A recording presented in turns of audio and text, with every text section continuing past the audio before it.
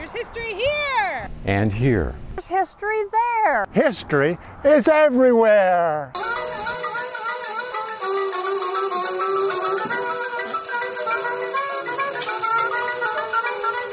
The guy, this is whom we'll be talking about today. This is Pinto Colvig. This picture is taken around 1944 when Pinto and Andrea Castellati did a nationwide tour promoting the re-release of Snow White. And Pinto's holding a statue of Goofy because he created the character of Goofy and was Goofy's voice until he died in 1967. And Goofy was actually modeled after a Medford resident. You have a question?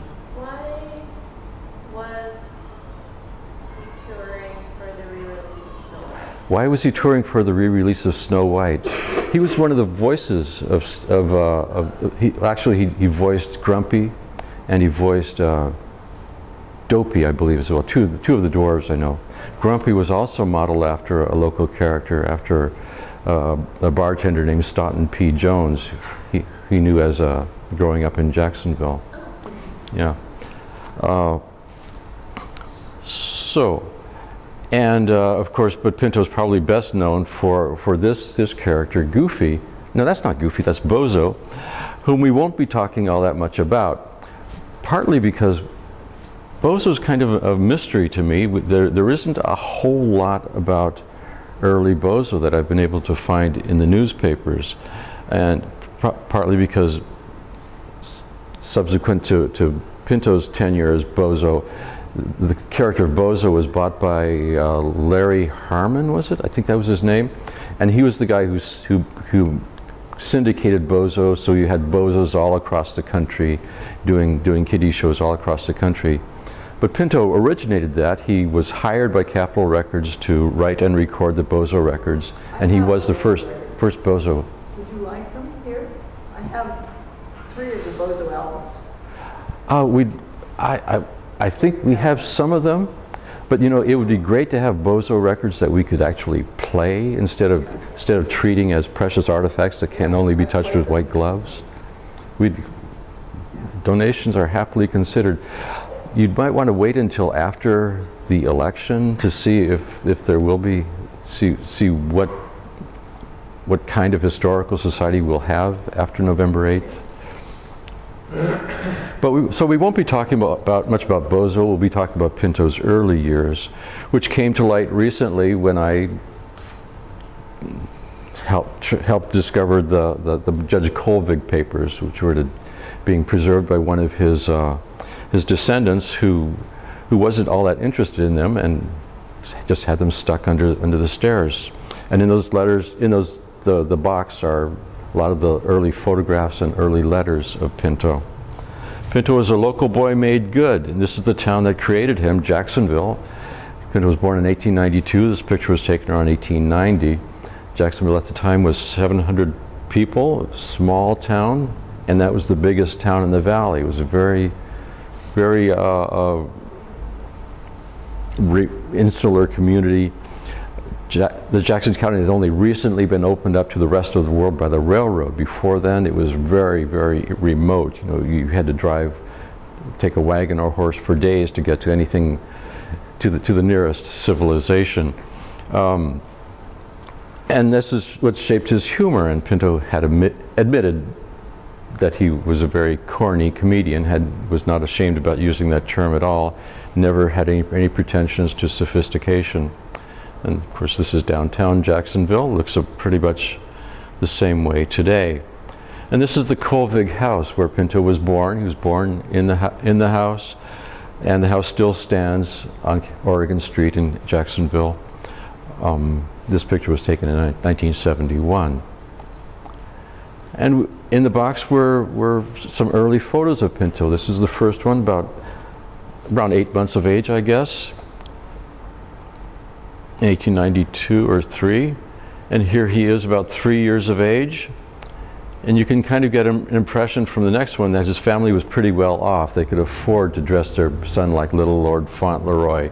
I'm sure this is not what he looked like on a daily basis, certainly not judging from his reminiscences. He was a pretty pretty rough and tumble kid. There's one story that survives. It was in the newspaper about a greengrocer who was driving his wagon in Jacksonville, and his horse ran away, throwing the young Colvig boy off into the bushes, and he was shaken but basically unhurt, and so that was Pinto. You know, this was an era when you would allow your children to free range. You know, it's a small town, everybody knows each other, knows everyone's business, so apparently, and we not only have Pinto's word that he was free ranging as a child, we have this one little newspaper story that, as evidence, as corroboration. And here he is with, I don't know who the boy in the army outfit is, but that's his brother Don on the banister, and Pinto is sitting on his father's lap, Judge Colvig. William Mason Colvig was a very well-respected lawyer, and like most well-respected lawyers, he acquired the sobriquet of judge. He was always called Judge Colvig, but he was never a judge. Pinto said that the only thing he was ever a judge of was Irish whiskey. Is Pinto his given name? Pinto was a nickname. He was christened Vance DeBar Colvig. DeBar was the doctor who delivered him, and the story is that the doctor filled in the middle name, and that was, you know, and then gave the certificate to his father, and that was how he paid for the obstetrical bill. This was pretty common at the time. We had we had several children named after doctors, and this was an era when lots of children were given surnames as first names. There were Vances. We don't know exactly which Vance Pinto was named after, but there was a Vance family. But he was called Pinto because of his freckles, and the schoolmates called him Pinto the human leopard. And here's a close-up of Pinto on his father's lap. Apparently a very loving relationship, then the love comes through in the letters that were in this big tin box. And here's Pinto all cleaned up about the age of 10 or 11, probably around 1903. He didn't look like this though. They didn't have airbrushes in those days, but they did use crayons and oil paint to smooth out the freckles. And then this is Christmas 1904, and this is what Pinto really looked like, this freckle-faced, disheveled boy on the far right, who really didn't quite fit in with his much older, very accomplished siblings. He was the youngest, and which probably accounted for his closeness with his father. And Pinto's, did I skip a picture? Yes. I need to pay attention to what I'm doing, I guess. Okay, so here's a picture of Pinto a couple years later, riding his calf. Pinto was a town character. Later on, one of his schoolmates reminisced that one summer Pinto organized a kids' circus, trained dogs, trapeze, snake man magician, and our willow whistle band played. Pinto was the band leader, black-faced clown, and ringmaster with a big whip he would crack. As I remember, the admission was 2 sticks of gum or 10 marbles, which was not his first theatrical experience. Pinto was kind of starstruck, which wasn't easy to do in a remote little town, but whenever a theatrical troupe would come to town or a circus, he would try to insinuate himself into the performance, and he reminisced that he was successful sometimes, even managing to find his way on stage as an extra performer. But his first actual professional experience was in 1905 when his father took him to the Lewis and Clark exposition in Portland. This is a photo of the trail, which was the midway. This is where all the sideshow and, you know, all the lowbrow entertainment of the exposition took place. And Pinto reminisced, when I was about 12, my dad took me to the Lewis and Clark Centennial Exposition, 1905, but I never got past the crazy house on the midway. I spent long and hard trying to find the crazy house on the midway because he capitalized it. There was no crazy house, so it had to be the Temple of Mirth. But Pinto remembers there was a guy outside beating a drum and roaring, "Hubba, hubba!" I went up to him and told him I could play squeaky clarinet. "Okay, come back tomorrow and I'll give you a listen," he said. "No, sir, I'll be back today." And I ran back to the hotel for my clarinet. I went to work that day just squawking. And the next day, the guy put the clown white makeup on me for the first time. Then he made me put on an old derby and some big old clothes, and he stepped back and took a look at me. "Now you make a good bozo," he said. Bozo was the term for a tramp clown like Emmett Kelly. I got 4 bits a day and all the goop I could eat, like popcorn and peanuts.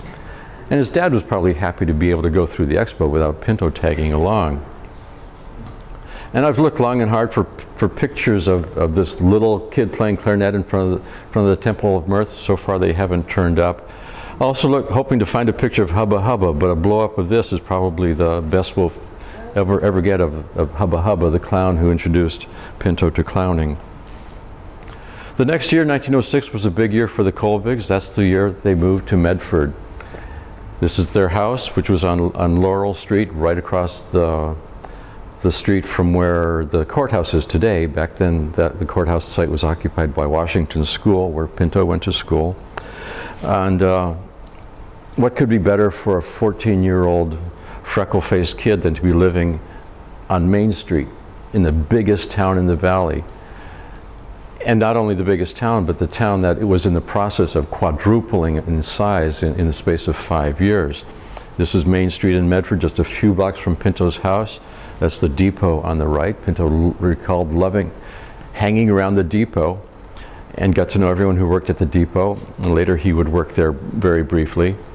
And that's contemporary to his life? I beg your pardon? That photo is contemporary to his life? Yes, that picture was taken in 1909, and you can see how busy it is. Streets, sidewalks thronged with people because of this huge real estate boom that the entire Jackson County was going through at the time. And what could be better? And here's a picture from the next year, 1910, just as busy in 1911. And this is all going on just a few blocks from Pinto's house. Which is one of the reasons that Pinto was not all that excited about school. This is Pinto's classroom. And Pinto has a way of standing out in every group picture he takes. He didn't need to make an arrow. He's the only one who's half asleep with his face partially obscured by his hand. He was an indifferent student. In a 1917 letter to his nephew, Pinto explained that what he was suffering from was called cartoonitis. Cartoonitis is a peculiar malady which affects one at about the age of 7 or 8 years. Like tuberculosis and housemaid's knee, it is a germ for which there is no cure until death alone stops the hand which guides the pen. The first symptoms are that upon close observation, one will find crude-looking Stone Age drawings in the victim's school books. And one of his school books survives. It's in a box in the library here. It's an ancient history school book, and you can see from Pinto's illustrations how interested he was in ancient history. That was the death of Pericles. Here's the reign of Hadrian. Not a sophisticated comedian at that age either. The ruined spendthrift, Catalina. The Punic Wars. Joe Dokes, which may be the prototype of a character he based on one of the employees of the railroad depot in Medford, whose name was Frank Wilkie. Later on, he based a vaudeville character on him he called the Oregon Apple Knocker, which was a hick, your standard hick character. Frank Wilkie was, he was the flagman there. He guarded the crossing there in the days before automatic signals, and the job usually went to a retiree or an amputee, someone who was a charity job.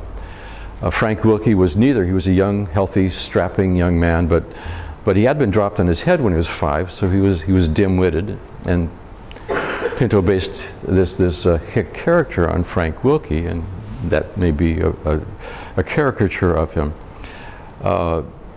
In 1930, when Pinto went to work for Walt Disney, he did this character who had this shambling gait, very happy-go-lucky nature, and a very distinctive laugh, and that became the genesis of Goofy. Goofy was created by Pinto Colvig based on a Medford character. Can you do the laugh? I beg your pardon? Can you do the laugh? Can I do the laugh? Yuck, yuck, yuck. Everyone can do a goofy laugh. I'm not going to do it on tape, though. So we're going through this 1908 schoolbook of Pinto's. There's his character of Herodotus, and a little modern art thoughtfully dated for us, September 29th, 1908, beginning of the school year. And in those school years, he also played on the school band. I didn't bring a pointer, but this is his brother Don, who also played clarinet, and Pinto is 2 over from his brother, the only one with his hat tilted, looking askance at the camera. And we have another picture of the Medford band, and it's kind of a similar situation. Don is standing second from the left, and Pinto again has his hat tilted, and this time he seems to be a little put out, maybe because he wasn't allowed to stand in the front row. We don't know. And about this time, his father sent Pinto and Don both to Portland to a business college, where Pinto took drawing lessons. This was the first drawing he sent home from Portland. That you can see his signature, V. Colvig, in the left. He did a lot of experimentation with his signature in these days. And there's a little Medford Mail Tribune story that says that Vance, for a number of months, has been dabbling more or less with his pencil, and recently went to Portland to take up the matter seriously. He now hopes to develop his talent to a point where it will be of some commercial value. I hope soon to be a member of a class Homer Davenport is thinking of giving in Portland, states Vance. I am number 1 on his list, and I hope he will decide to open a studio. Homer Davenport was a big deal in the time. He was a nationally known political cartoonist. The class may not have materialized. I haven't found any mention of it, but he did give a series of lectures in Portland, and we can presume that Pinto was there. Here's a letter he sent home 3 months later, signed completely different signature, and for the first time he's drawn a little horse next to his signature, a freckled horse, which he developed into a character he called Pinto's Nightmare, and would appear on all of his cartoons for the next 10 years. And then 3 months after this, in July of 1910, a little tiny notice in the Mail Tribune says, Vance Colvig has forsaken cartooning for a while and will take a position with the Southern Pacific in the local depot. His father was a lawyer for the Southern Pacific. You can just read through this, that this was not Pinto's idea. And his father's probably trying to ground Pinto, either making him be more serious about cartooning or more serious about working in the real world. This apparently didn't last very long. Next year, 1911, Pinto is in college with Don again in Corvallis at the Oregon Agricultural College, the predecessor to OSU. And there's an article in the OSU newspaper in 1955 says that in Pinto's case, the term student was a magnificent overstatement. Except for the band, and here's a picture of Pinto in the band, he really took none of his courses seriously. The records show him taking drawing 1, auditing it for 1 semester, and getting a C in the second. In the year 1912 to 1913, he signed up for 12 credits in history and art courses, but didn't finish any of them. His was a light-hearted approach. Every spring, off to the circus or vaudeville, he wrote, which is the beginning of his career of lying to journalists. He didn't go off to the circus or vaudeville every spring, which we'll get into. He toured with the circus for only 2 summers, and he also inflated his college career into having graduated from OAC, when we see here that he only completed 1 course. So there's a little difference between completing 1 course and a full course for 4 years. And it doesn't show up on the screen, but again, Pinto Colvig is showing up in this group picture. He's the only one who looks like he's hung over. And we just noticed that inside his makeup case, his tin makeup case back there, he has this photo pasted in. With OAC, he got into commercial art. He did illustrations for the yearbook and the student newspaper, and probably for some local businesses. The commercial art I found of his isn't dateable, or not easily dateable. And he also sent commercial art home, sent political cartoons home to the Medford Mail Tribune, which would typically be printed on the front page. This one's from 1912, about Medford's explosive growth during the last 5 years, and of course the title says "How That Boy Does Grow." You know, of course, what Pinto couldn't have known is that the boom went bust just a couple months later. And the cartoon from April of 1912, just 4 months later, is illustrating that the boom has gone bust, and there's an election for county judge, and the two candidates have different opinions as to what to do about the ailing Jackson County economy in the center of the illustration there. And he did, here's one that he did, a political cartoon about the Phoenix speed trap. They had a 6-mile-an-hour speed limit in Phoenix, which made a lot of autoists unhappy. And here's the 1913 New Year's cartoon showing that the boom is over. Everyone knows the boom is over, and those years are gone forever. And here's some of the art that he did about this time. You can see Pinto's nightmare has developed into a full character, and he's already calling himself a break-beam tourist, painting up this history of being a hobo, of hoboing for years. Well, you know, he's a kid. He's not even 20 years old, and he's painting himself as an experienced hobo. He did reminisce that when he was a kid, when he was, you know, like pre-teen years, he would hop a freight train and ride up to Canyonville or to the Siskiyous, which was something kids did at that time, but that's not exactly hoboing around the country, which is what he claimed. And during his OAC years, he also toured with the Agricultural College Band. Pinto did this illustration. This ad ran in the Medford Mail Tribune.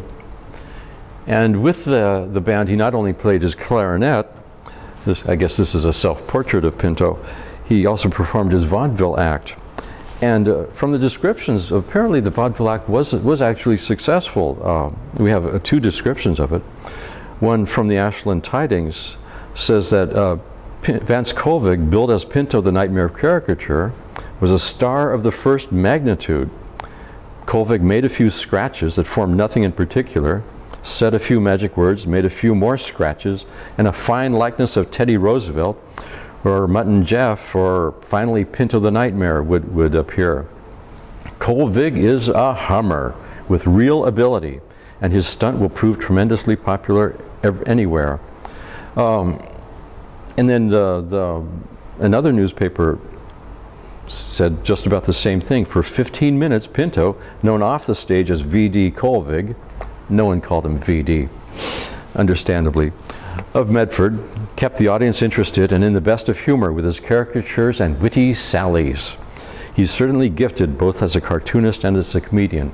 In those days, this was kind of one of the standard vaudeville acts. Either a chalk talk or on a big pad of paper, artists would draw drawings and say humorous things, and Pinto was setting himself up for a career doing just that. And actually, just a few months after this tour with the Agricultural College, he gets a berth on the vaudeville circuit and writes to his father, "Dear Dad, this has been in my mind for over 2 years, and the only way I can get it out is to do it. I've seen so many cartoonists in vaudeville that really got their $100 a week, and they did nothing but draw 4 or 5 common pictures and say a few lines. I talked to 2 or 3 of them, and they said they really saved money, but the work got tiresome after a few months." Now keep that in mind, tiresome after a few months. How is that going to fit into what we know about Pinto Colvig? This is a kid who craves excitement. And I've looked long and hard for evidence of his career in vaudeville, in professional vaudeville, and this is all I've been able to find. One Salem newspaper did actually bill him pretty high billing, and I don't know how he did that, because he was a complete unknown in vaudeville. And other than that, he left no mark on vaudeville at all, and this was his entire vaudeville career, maybe 6 weeks long. He did make his way in vaudeville up to Seattle, and in May of 1913, as Pinto wrote much later, he said, "Before the end of the second term at OAC, the springtime and show business beckoned again." Not again, for this is the first time. "I did a stint on the Pantages vaudeville circuit. When playing in Seattle, the Al G. Barnes Circus Parade passed the theater. I recognized some old friends on the clown bandwagon. I wanted to ramble. One day stands. That day I signed with Barnes." So as he himself had kind of anticipated, doing the same act night after night in vaudeville, you know, just a few minutes at a time, and having the rest of your day to yourself and not anything to do, was no life for Pinto Colvig, so he joins the circus. And these are Barnes Circus posters from the teens. We only have one picture of Pinto from the 1913 tour. This is taken in, it would be June 29th, 1913. There's Pinto on the far right. And after less than 6 weeks with Barnes, Pinto writes to his father, "Well, my wild and checkered career as a trooper has come to an end, thank the Lord. 8 band men quit last night, owing to the fact that there were too many hippodrome bugs, bed bugs, to sleep with. The food was starting to decrease in flavor. There was too much scandal and dirty work being displayed by the management. But watch me, Dad. This is the turning point of my life. I'm here thousands of miles from home, have nothing, and don't know a soul. The basement of my pants has worn out, caused from sliding to and fro on the bandwagon seats. But I'm going out tomorrow and get a job. Don't care if it's juggling horse apples in the street." This is in Cedar Rapids, Iowa. So he's going, and so he gets a job in Cedar Rapids, paving in the heat of an Iowa summer, paving the streets in Cedar Rapids. Writes to his letter, "Ran my shoes off for 3 days looking for something to do. Started to work this morning for a paving company. 9 hours a day in the heat of an Iowa summer." And that lasted less than a month. A month later, another letter home on the letterhead of the Consolidated Roman Carnival Companies. Writes to his father, "Well, the piccolo and bass players of Barnes' band and myself signed up yesterday with the above company at $12 per week, board and berth. My reason for doing it is that they are working westward." In a 1926 article, Pinto wrote, he described this circus. He said, "The carnival featured a Roman circus, and our uniforms had Julius Caesars looking to their laurels. We opened in Cheyenne and went broke 3 weeks later in Colorado Springs." So this is Pinto's first year with the circus. His first year with the circus is about 2 months. Made his way back to Oregon. We don't know how. Maybe he actually hoboed his way back. Maybe he got money from his father. A lot of these letters, he's asking for money for his father. This is probably from 1913, some commercial art that he did for Zan's Brooms, which was a Portland company, a broom manufacturer. And then he made his way back to Medford by 1914, and this is in March of 1914 he was working for the Coronet Veterinary Company, who in Medford was making horse medicine and publishing veterinary books. And there's Pinto's Nightmare as well. That didn't last very long either. This time it was actually interrupted by a legitimate reason. He got appendicitis, for which he was operated on at Sacred Heart Hospital. Then we have this mysterious gap. Brief mentions that he's in Eugene, then he's in Portland. We don't know exactly what he's doing. But during this time, in 1914, the Eugene Guard, predecessor to the Register Guard, writes a story about Judge Colvig, Pinto's father, and mentions Pinto in one paragraph. It says, "Young Colvig ran away from college a year or so ago and joined a circus with which he spent a year. And later he made good on the Pantages vaudeville circuit as a comedy sketch artist. Judge Colvig is very proud of his son in spite of the original way which the latter chose to gain an education.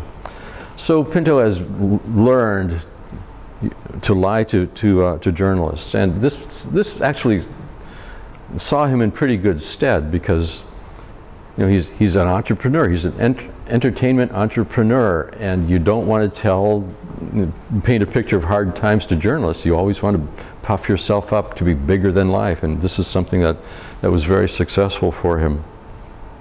And then, so a few more months passed. In September of 1914, this picture and story runs in the Oregonian, announcing that Pinto has a job.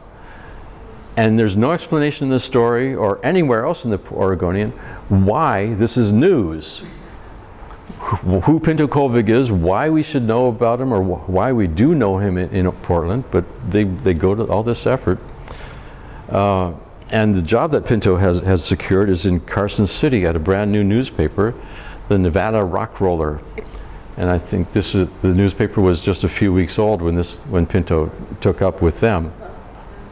And one of the gaps in my research is I have not tracked down issues of the Rock Roller to find the work that Pinto's doing. You got that one. This was in Pinto's, I forget, I think there are clippings of this here at SOHS. This is a complete paper that was in the tin box. And Pinto reminisced later that the editor of the Rock Roller was sent to the pest house with smallpox, so this didn't last long either. And I landed in Carson City as a cartoonist for the Carson City News during a legislative session. And as this letter shows, he's asking his dad for money again. And one of the products of his time in the Nevada State Capitol was this book, which is here. This is in the SOHS collection. And again, there's the nightmare, and it has illustrations caricaturing the various personages and dignitaries in the Carson City legislature. Now, this is not representative of Pinto's best work. Pinto was never a really great cartoonist, but the way he did this and his work at the Rock Roller and the Carson City News was what was called the scratch plate method. You'd prepare a layer of chalk, of plaster rather, over a tin sheet of steel, and then you scratch out the image. So all this lettering had to be done backwards, and as you can see, scratching in chalk is not exactly conducive to fine art. And then you'd pour hot molten type metal over this, then wash away the plaster, and then you print directly from that type metal. So what's next? And then here's his last Carson City cartoon. And now, bidding farewell to Carson City because the circus is in town. He writes back to his father rather, saying, "Geez, I didn't know how badly criticized I'd be at home for joining with the show again.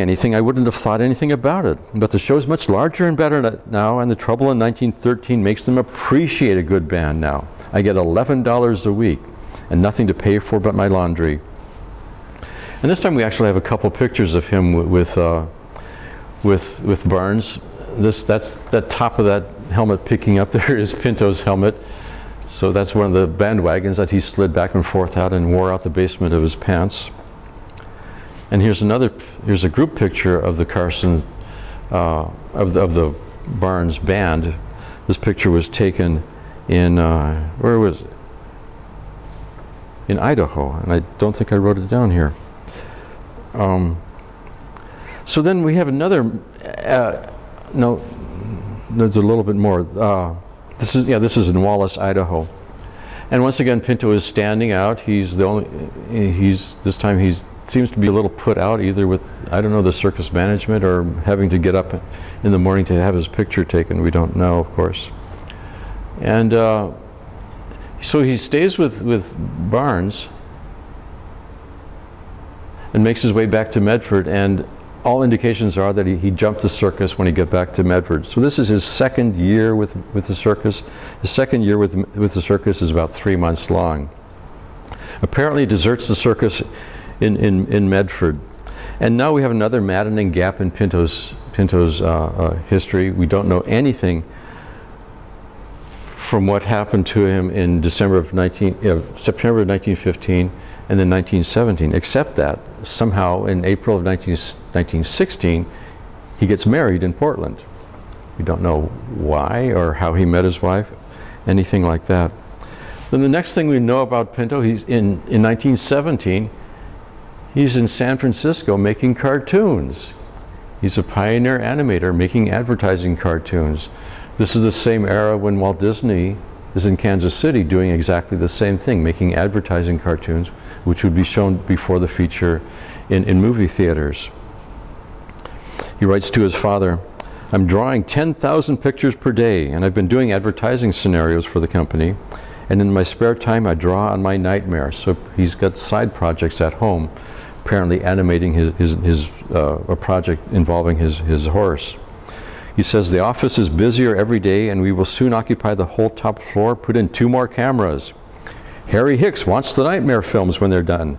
He says he has a place for me in Chicago when I learn the business." Of course, that didn't happen.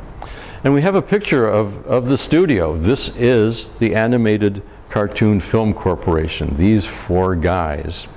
From the left, we have Angel Espoy, who went on to a career in fine art. You can find his paintings online. Tack Knight was a very good cartoonist, had a syndicated cartoon strip called Lil Folks.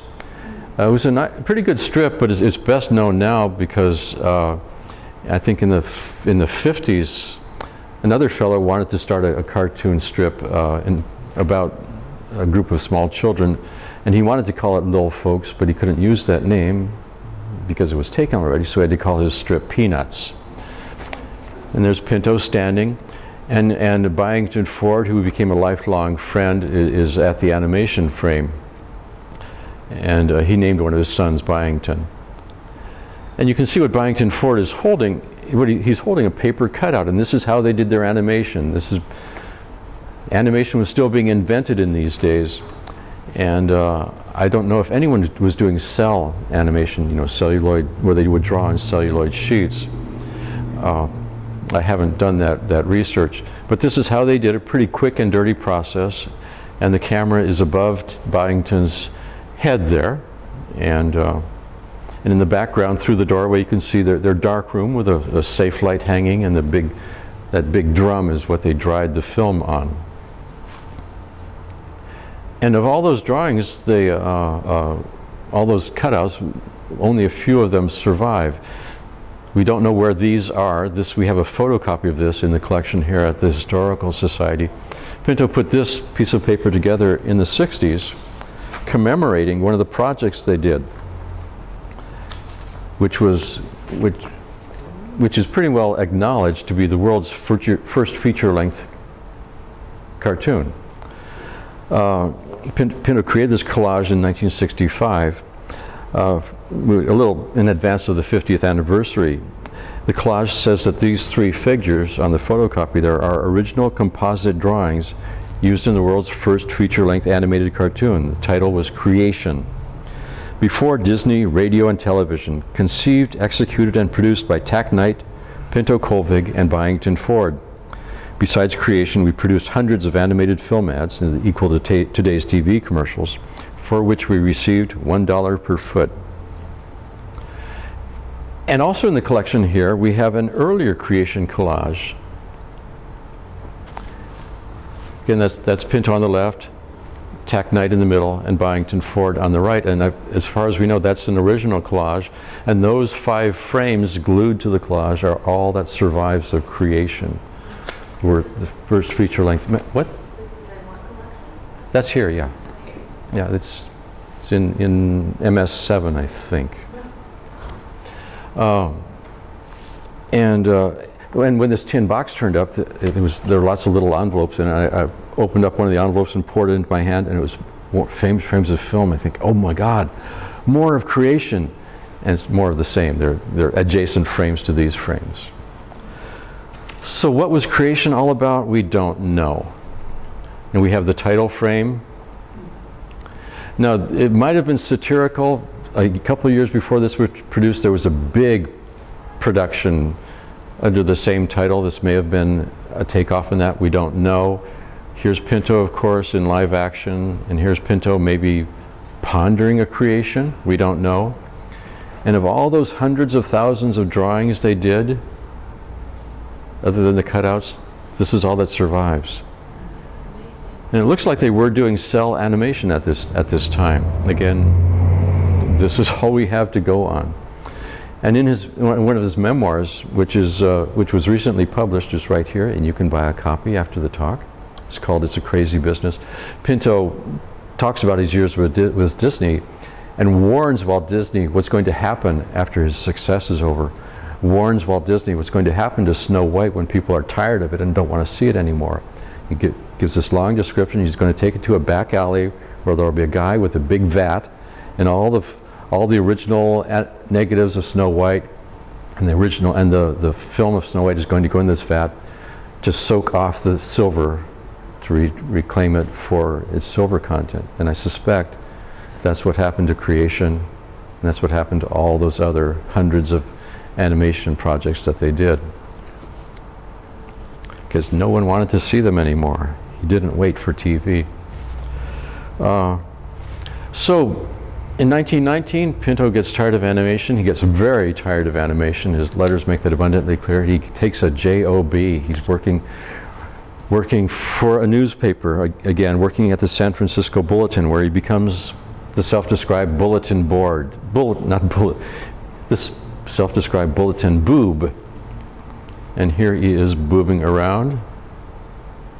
And with the bulletin, he creates a character. He does a column, a daily column, in which the central character was a thinly disguised Pinto called the Duke of Windy Gap. Windy Gap was a thinly disguised Jacksonville, although Windy Gap was supposed to be a Nevada town.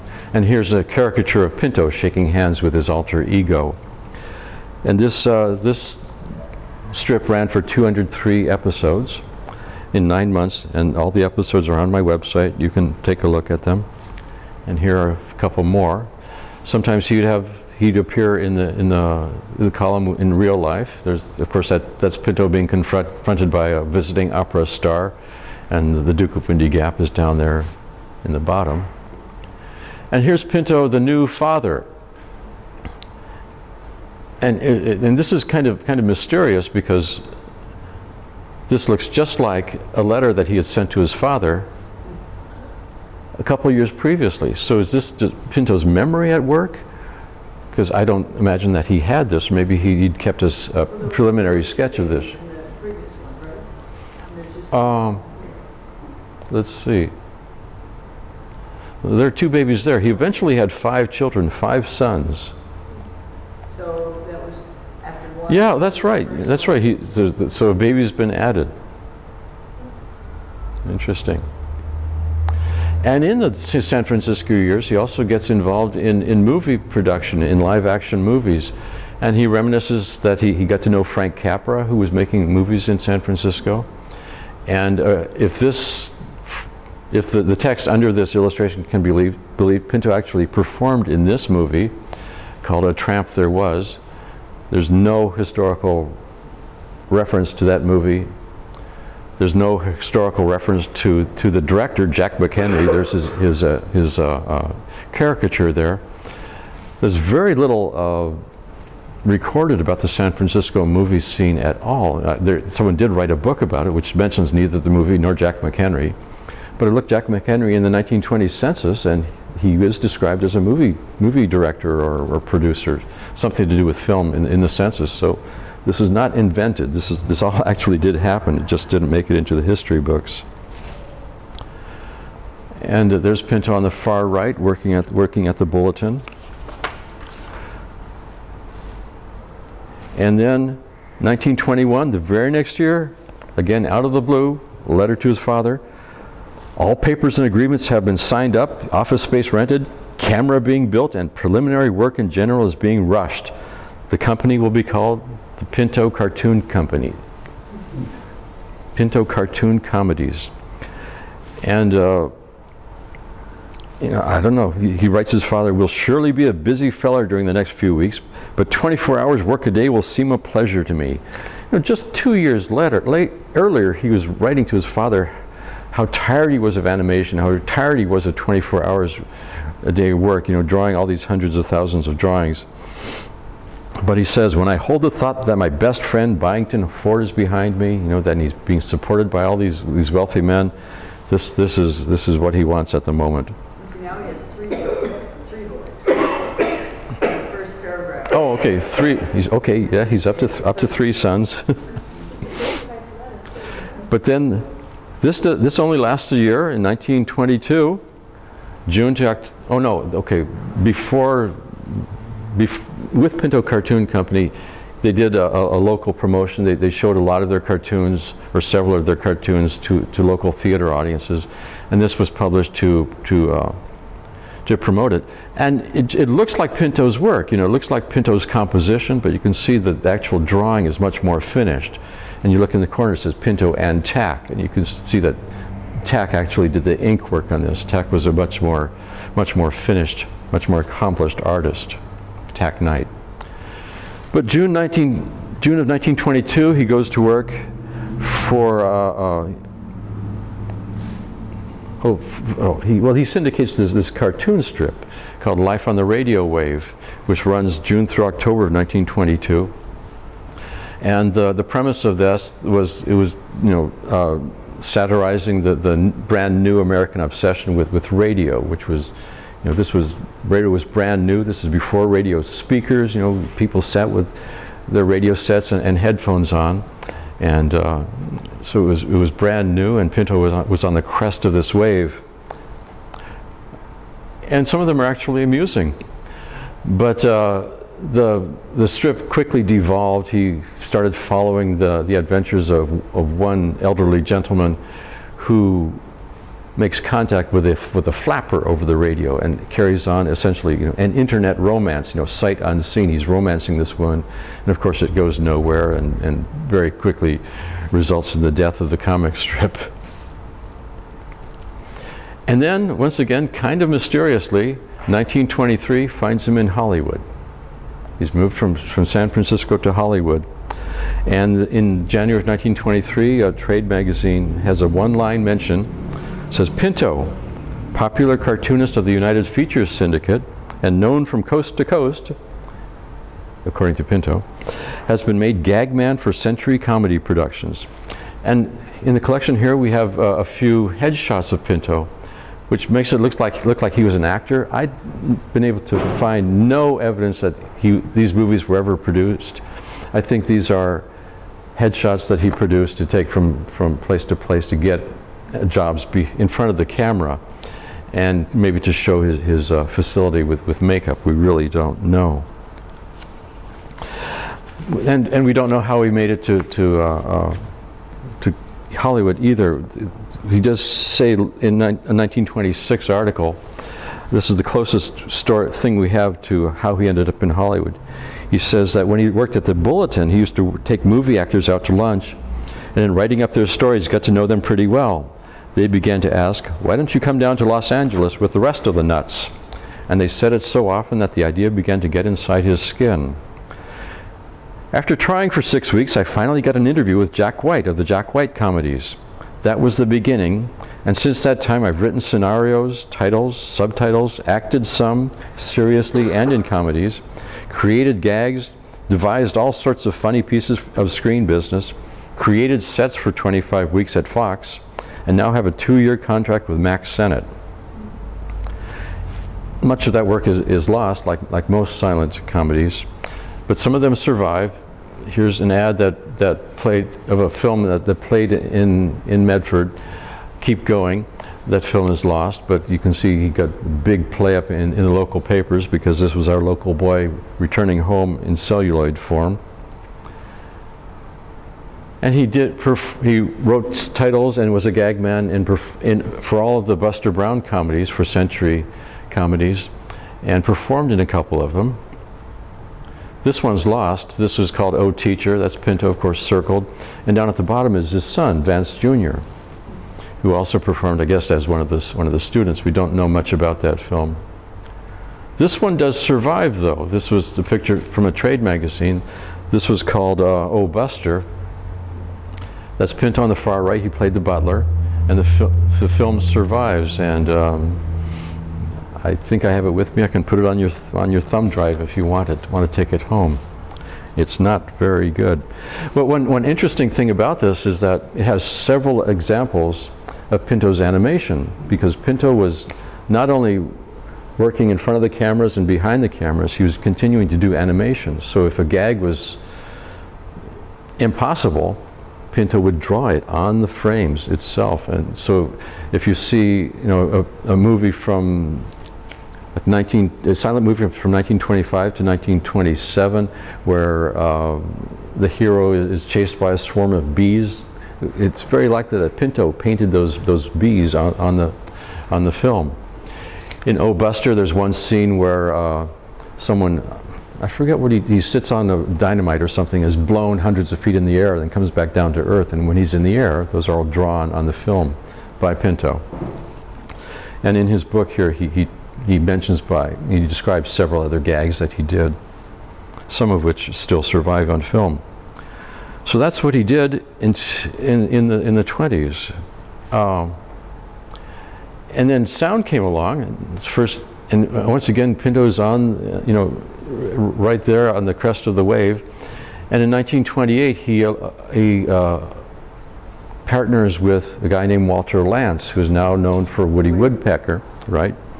And creates the character Bolivar the Squawking Ostrich, or Bolivar the Talking Ostrich. The name changes from one account to the next. And it was intended to be a talking cartoon, but apparently sound was never added to the cartoon. Apparently the film was completed, though. Pinto later explained that I played the part of a goofy, wandering minstrel clarinet player in live action, while Bolivar, my partner, was a bow-legged cartooned ostrich. Bolivar was a pest, and I couldn't get rid of him. When I tooted my clarinet, he danced and sang. During a certain passage in the music, he leaned over and gave me a peck on the head. Resenting this, I put down my clarinet, and while I was rolling up sleeves to take a poke at him, he picked up the clarinet in his beak and ran over the horizon. I hope there was more going on in the cartoon than that. But in Pinto's book about his animation career, he describes screening this footage for Warner Brothers and doing the sound effects live. He says, Leon Schlesinger and Jack Warner seemed to get a kick out of it. I could hear them laughing, and it made me feel mighty good. Not until sometimes afterward did I learn that during the showing of the film, they'd kept their eyes on me, watching my wild antics while supplying the sounds. They'd forgotten to look at the cartoon. And the last Pinto ever heard about Bolivar was that the Japanese rights had been sold for $90. So maybe somewhere in Japan there's a print that survives of Bolivar. Then in 1930 he goes to work for Disney. Disney's getting into sound too. Pinto goes to work as a sound man and a gag man.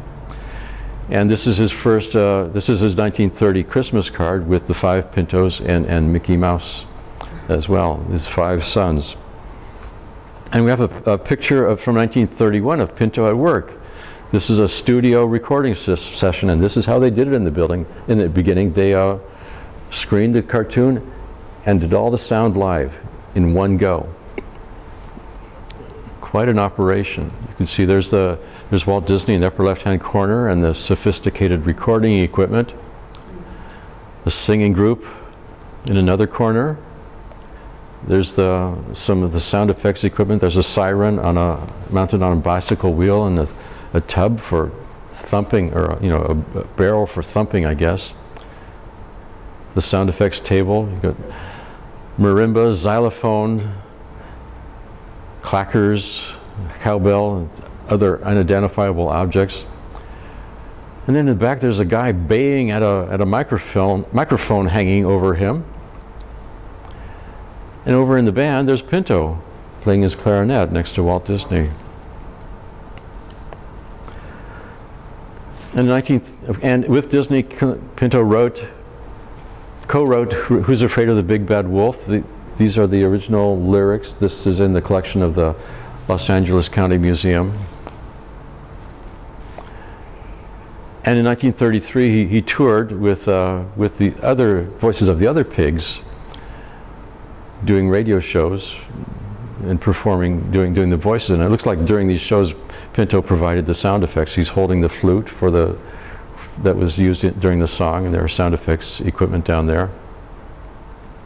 And this picture ran in newspapers all across the country. Then in 1934, Disney had a series of photos taken showing, illustrating the life of a gag man, what goes behind the scenes at a cartoon studio. And Pinto features prominently in a lot of these pictures, and they are the most depressing pictures you'll ever see. They were taken between Thanksgiving and Christmas, taken after dark with all artificial lighting, and you can just see these people are exhausted and don't want to be there and just want to go home. Look at this guy. Except for Pinto. One of Pinto's jobs as a gag man was he would use his expressive face to illustrate emotions, and the other animators would copy his face, would draw his. And here they are pretending to be interested in the what do they call it, the panel showing the storyboard. Thank you. And that's Pinto just to the right of Walt Disney. And here's another picture of the same scene, and you can see that they've moved the furniture around. So these are all posed pictures, and people are just exhausted and just want to go home. There's Pinto pointing at one of the storyboards. And this, I think, is Pinto's office. Those are the tools of Pinto's trade on the top of the piano. Pinto's clarinets, that's his trombone there. And there's Pinto at his desk. No idea, don't know anything about the cat. There's an ocarina behind him. We used the ocarina for sound effects. But now this picture is an actual storyboard session, and notice the difference in the energy. This is the storyboard session for a gag session for a cartoon which I've identified, and I don't know why I'm bothering to look it up. This is for the Grasshopper and the Ants, and Pinto wrote the theme song for Grasshopper and the Ant and did the voice for the Grasshopper. But you can see the energy, they're laughing, it's natural light, the light bulb is turned off. This time there's a guy at a typewriter, or maybe it's a dictation machine, must be a typewriter, trying to capture the energy, capture all the ideas that are thrown out so nothing gets lost. This is what it was actually like, and of course Pinto has drawn an arrow pointing to himself, illustrating some emotion. Wrong way. Another thing Pinto did was, his biographies make a big deal of this. That's Pinto on the far right, sitting in far right. He led the Mickey Mouse's cartoon band. This band was only put together for one event. In 1936, there was an event for United Artists, I think. And here's another picture. That's Pinto kneeling to the right of the drum. And this event took place at Pickfair, at Mary Pickford's mansion. There's Pinto again, just to the right of Mary Pickford. He always seems to get right next to the important person in an illustration, and that's Roy Disney standing 2 people to the left of Mary Pickford. And this was about the time that, in 1936. So that was 1936, and this was about the time when Pinto got fired from Disney. According to his book, Pinto went through what do they call it, nervous breakdown at the time. There are intimations elsewhere that his nervous breakdown took the form of alcoholism. We may never get to the bottom of that, but he was fired and took Disney pictures with him and used them to promote his radio career. Used them as radio headshots. He did the lettering on these pictures with his credits. And then between his firing, or after he was fired, Snow White was released, and Pinto took out this ad in a trade magazine which is more than a little bitter about his separation from Disney. The text says, "Congratulations to my former associates at the Disney Studios, the animators who so skillfully and faithfully interpreted my characterizations of the dwarves," and which brings us back to where we began, as Goofy, doing the Goofy voice and touring as Goofy.